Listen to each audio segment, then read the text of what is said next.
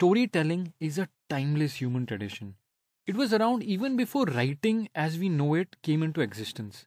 Actually, numerous studies have shown that humans absorb and retain concepts better when they're communicated in the form of stories. You've heard me talking about storytelling before, the structure of story, how do you basically define the story when we're talking about dashboards. But when it comes to presentation and building presentation, especially, the art of storytelling comes to the fore. Presentations, when you think about it, both building them as well as delivering them, at their core are about storytelling. Storytelling allows us to turn mundane and seemingly dull topics to very engaging presentations. Now, a question might be in your mind, how do I turn a daily routine technical topic into an engaging story? Well, let me give you a real life industry example. Zendesk is a company that offers cloud based customer service support. They noticed that potential customers were searching for the term Zendesk alternatives on Google. Could have been probably because of the pricing they had at that time. Any number of reasons. So the company decided to weave storytelling into its marketing campaign. They built a site called Zendesk Alternative. When you visit the site, it's still in function. You're greeted by a music band which seems unrelated to the cloud service Zendesk offers. So what's going on here? Well, all the music Zendesk Alternative created is about how cool customer service is. What a wonderful and unique strategy. They've seen quite the rise in sales after launching this campaign. Don't you just love the power of storytelling? Via storytelling, we can elevate our presentations to an entirely different level. Many studies done by renowned and well respected experts show how our brains are wired to be receptive to stories. This wonderful quote by Robert McGee sums up the power of storytelling. He says, stories are about how we remember. We tend to forget lists and bullet points, but we inherently remember stories. Now, sometimes our storytelling goal is fairly obvious. It could be delivering a TED talk or a similar presentation in front of a massive audience. Or it could be about addressing your employees about a new strategy or update in the company, basically what you typically see in those town hall meetings. Or it could be about launching a new product or convincing your leadership team to include a new feature that will enhance the bottom line. Whatever the reason, the storytelling goal must jump out at you. But what if the topic of a presentation is utterly mundane? You know what I'm talking about. Those everyday topics like delivering a status update to the client, talking about budget issues or allocation, elaborating on technical details in a room full of people who don't quite relate to the topic. Most of us think of them as dull and boring topics. How in the world do you use storytelling to make these topics interesting? Well, here's the secret. Most of us think of these presentations as a way to convey updates. Think about it, we prepare these presentations with the objective of telling our audience what's new or what's happening. Instead, our approach should be about persuading our audience. Think about it. How differently would you approach your presentation if you wanted to persuade your audience that your topic will change their mindsets? There's a really cool video by Nancy Duarte, a storytelling expert, where she mentions that stories and reports are on the opposite end of a spectrum. And to bridge the gap between these two, we need to weave our story into a presentation that captures and showcases the meaning of our report. I've provided the link to this talk. Here you can see it below the slide. I'll also provide it after this video. So what we'll do is, in the next video, we'll use a popular and highly effective framework to understand how storytelling can be used in Tableau. And more important, repeat. So in the next video, what we'll do is, we'll use a popular and highly effective framework to understand how we can use storytelling when we are building presentations and stories. And then after that, we'll apply that framework in Tableau and see how to build a storyboard. Storytelling is a very powerful tool, isn't it? We use it on a daily basis without even realizing it half the time. When you're talking to your colleagues, friends, supervisors, or even clients, we often cite past examples to explain our thought process. That's nothing but us weaving a story. In this video, we are going to see a very popular and incredibly effective storytelling framework. It's used by executives, consultants, data science professionals, honestly a lot of business people around the world. And in the technical world of data science, storytelling takes on even more importance. As I mentioned earlier, It bridges the gap between data scientists and non-technical folks in the marketing, finance, sales fields. It helps high-level executives, C-suite executives, understand the nuances of your analysis. So in short, storytelling helps us break down complex numbers and transform them into easy to understand and digestible information and analysis. Exactly what leadership and decision makers look for. I want you to cast your mind back to a few presentations that you've seen recently, but you don't remember a lot about what was presented. Can you think about why that is? My first guess, you found the topic boring and the presentation even duller. Most presentations about products, updates, initiatives, they start with a vague theme. For example, we have a new strategy for customer satisfaction. Or the credit risk model didn't work out as we thought, so we changed the way we approach the problem. Or we're going to increase focus on product testing. While all of this might make sense to us who have been working on it, we need to think of it from the audience's perspective. Remember, I mentioned audience as being a key element when we were talking about dashboards. It applies here as well. Most of your clients might not understand this, and we risk losing their attention. If these pitches were being judged out of 5, that is how much they would score. Not good enough. So, instead of starting with a theme, we can lean on stories using a classic 3-step framework. This is the villain, victim, and hero framework. Intrigued? Honestly, I was too when I first came across this. Sounds like it came straight from a story. But as we'll soon see, it is super useful in a business setting. Let me show you how using a simple example that most of us, I'm pretty sure all of us, can relate to. We all have smartphones, and if I had to pick the most common complaint, it would have to be with battery life, right? A recent software update rolled out by the company has led to battery problems across all handsets. That's what we're working with here. The problem has been around for way too long and is quite a frustrating aspect given how much technology has changed since the first iPhone brought in the smartphone revolution all the way back in 2008. It is an all too familiar situation. Now, I want you to pause the video and think about this. Pick out the villain, victim, and hero in this example. The villain here is the software update that's destroying the phone's battery. The victim, well, that's us. All of the folks who installed the latest update are suffering from this issue. And the hero, well, that'll have to be a new update from the company that will rectify this situation. This is how effective and honestly simple the villain, victim, hero framework is. Did you see how we created a story out of a simple case study? We can use this in presentations, speeches, conversations, blog posts, honestly anywhere across the board when we are communicating. Let me take a data science problem to further solidify our understanding of the storytelling framework. Let's say that you've recently joined ABC company as a data scientist. ABC is a relatively new company in the e-commerce market and has thousands of products in its catalog. Right now though, there's no personalization on the portal. All the customers and visitors are served up a most popular product section regardless of their purchase history and browsing patterns. Now here's the task. You need to come up with a story to convince the leadership team to deploy a recommendation engine. Use the villain, victim, hero framework to do this. Again, I would encourage you to pause the video and try it out before we move ahead. Just use a pen and paper and just map it out. Just take bullet points and map them to the villain, victim, hero framework. Once you're ready, press play. Let's create our story.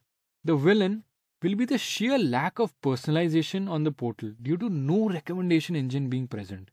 The victims, well, they're twofold here. Of course, the customers visiting our portal, both new ones and returning or loyal ones, they're being given the popular product section. All the other e-commerce giants are customizing user experience, while our portal is way behind in that regard. Second, the company's bottom line is taking a hit because low engagement means less visitors coming back. That's our second victim. So what could be the hero or the savior here? A recommendation engine. Build and deploy one to personalize and customize the customer's experience and drive up the revenue. We can further deep dive into each stage here to expand our story before we prepare the presentation. You can give examples from the industry, use your competitors, evaluate the market benchmark, and just weave those details into your story. So the last 2 videos were all about setting up the storytelling idea, the storytelling framework.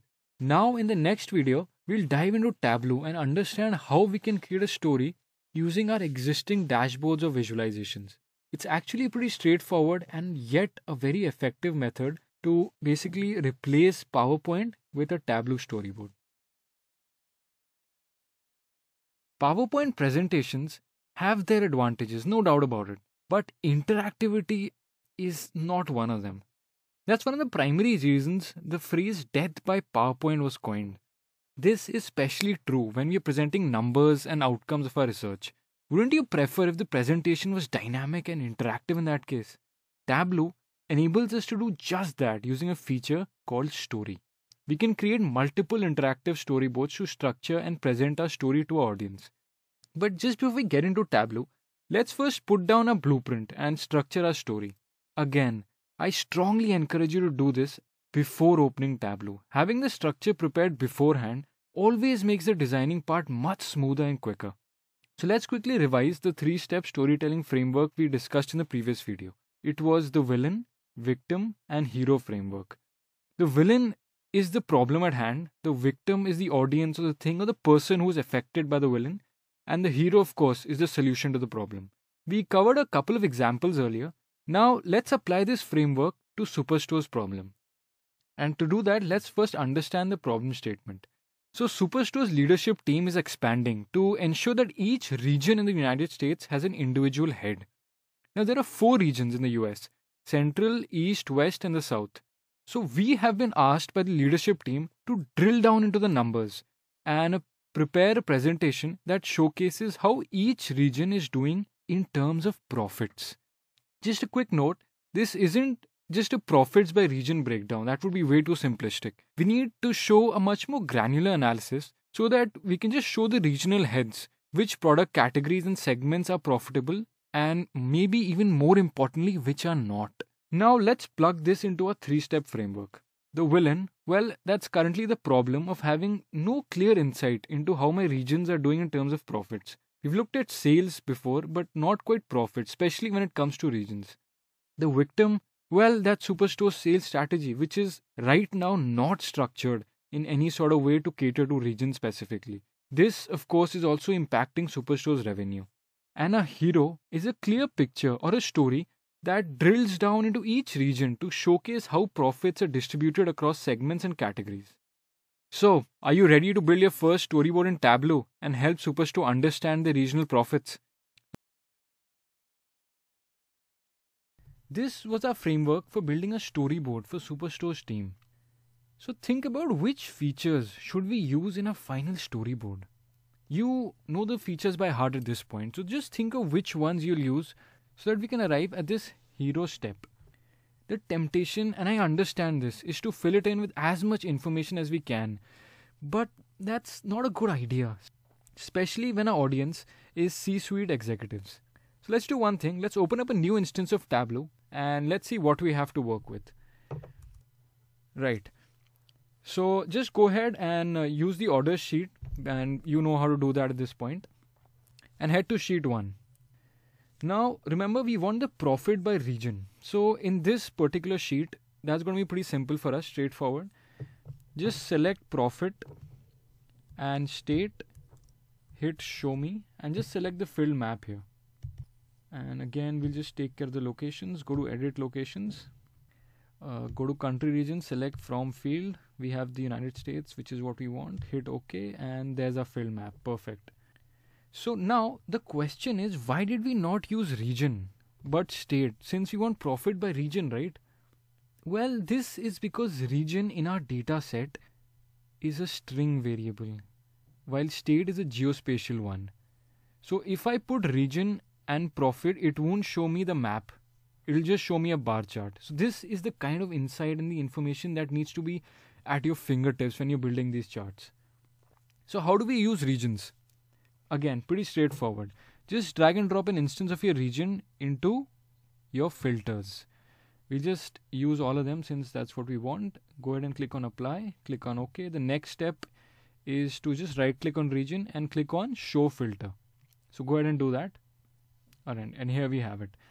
I'll just change the format of this. I want a drop down, not a checkbox kind of thing. So let's just click on this next to region and select the single value drop down option. and there we go.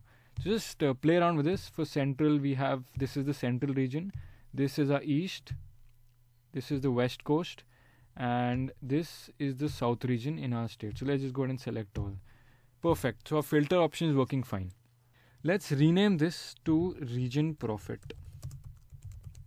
Perfect. Now open up a new sheet. Here we want a level of granularity to show the individual regional heads how their regions are doing in terms of products and segments.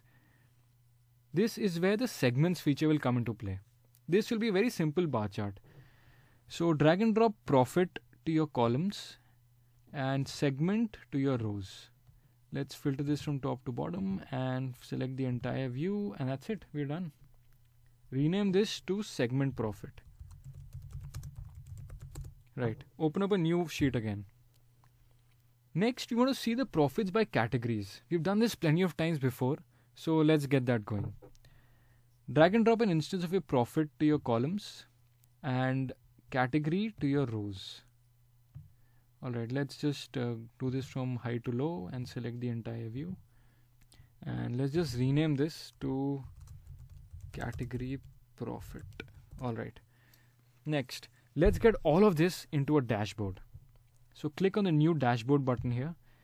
And let's first fix the view. That's the first thing you should do whenever you open up a new dashboard. Select automatic, and there we go. And here we have the sheets that we just created. Alright, so let's drag them in. So let's drag the region profit in first. Then we'll do the segment profit. I want it below this, so I'll just put it here. And I want the category profit right next to the segment profit. So that's easy to analyze both of them side by side. So let's just drag and drop it in here. Okay, looking good. Next, this is again using up a lot of real estate in my dashboard. So I'm going to go ahead and make this floating. So just click on more options and click on floating here. Perfect. Let's just drag and drop this. I'll just put it here. Seems to make sense here. Perfect. That looks good. Now we can filter this by region as well. But you'll be noticing one thing here. Can you tell me what's wrong with this filter? That's right. Whenever I'm filtering this, my region profit is filtering perfectly fine. But my segment profit and category profit visualizations are not moving. They're static. This is because the filter option is currently only applied to my region profit sheet. Now let me show you a very effective tip or a trick that will enable you to put these filters across all your worksheets. Right, so let me just select all here first. Right, let's now go to this sheet first. Right, so click on region, right click on it or click on the drop down here. Next, you'll see the option apply to worksheets. Go to that. Here we have 4 options. Right now the filter has been applied only to this worksheet. The other options are all using related data sources. Apply it to all of them using this particular data source or to selected worksheets. Since right now we want to apply it to all the sheets using this data source, which is the order sheet, let's go ahead and click on that. You'll notice that a cylinder icon has popped up. This means that your filter is now being used across your Tableau worksheet. And when I go to segment profit, you'll notice it's been applied here as well, to category profit here. And let's see if it works in a dashboard. Go and click on regions drop down and let's select central. And as you can see, we have category profit for that particular region. Perfect. East and again segment and category have been updated accordingly. This is exactly what we want. Let's rename this to region profit dashboard first. Perfect. So let me just go ahead and click on all and get this into place. One last thing before we get into the storyboarding aspect, I want the region name to display in the title. All 3 visualizations should have that. So again, we did this in the previous module when we were talking about dashboards. So just go ahead and click on the title. We have the sheet name hard-coded. So let's just put the region name here and let's see if it works. Click on apply, click on OK, and let's play around with this. Let's see, and it is updating. Perfect. Let's go ahead and do that for each visualization. For region, apply, click on OK. It's working here as well. And for the category profit, let's go ahead and hard code region into this. Click apply, click OK, and let's just see it's the south. Yes, it's working. Good. Remember last time when we did this hard coding for each particular visualization, we had to go into each worksheet and specifically drag and drop the feature into the details card. We didn't need to do that here. This is because our filters option already has been applied to each visualization by making it global. So this was a pretty straightforward move. Yes, now it's time to get into storytelling. So open up a new story. This is the story icon. So go ahead and click on that. And this is our storyboard. Here you can see the three worksheets and the dashboard that we've created. This time, unlike the dashboard which had the layout option above, we have it below here. So first thing I want to do is I want to just put this into the automatic size. Right. Now, drag and drop the dashboard into your space here. Looks nice, right? Now there's one thing about story that you should be aware of. In one slide, basically this particular thing, you can only put one visualization or one item. If I drag and drop region profit in here, it'll just automatically replace the dashboard. So that's one slide limitation of the storyboard in Tableau, is you can only use one item at a time for one slide. Next, I want you to focus on the top left. You have two tabs here, story and layout. Story, which we can see here, let's go to the layout option. Here we have the navigator style. Basically, what do we want at the top of our storyboard? Right now, by default, it has caption boxes, which allow us to basically type in whatever we want there. And we'll use that in a second. Other options are, you can show numbers, basically which particular slide or which slide number the storyboard is on. We have dots as well. And we only have arrows, which basically will, as you keep increasing the slides, the arrows will keep showing that. Depends entirely on what you want to show. So since we want to bring out the insights in our particular story, we'll just select caption boxes and head back to your story. Perfect. This is the first slide the leadership team will see when they're looking at our story.